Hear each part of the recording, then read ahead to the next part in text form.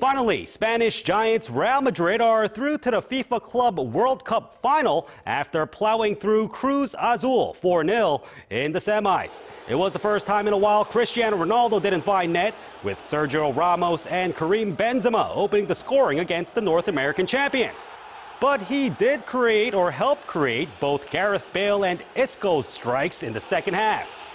Now winners of 21 straight, Real will face either San Lorenzo or Auckland City, who will face each other Wednesday evening in Marrakesh, Morocco.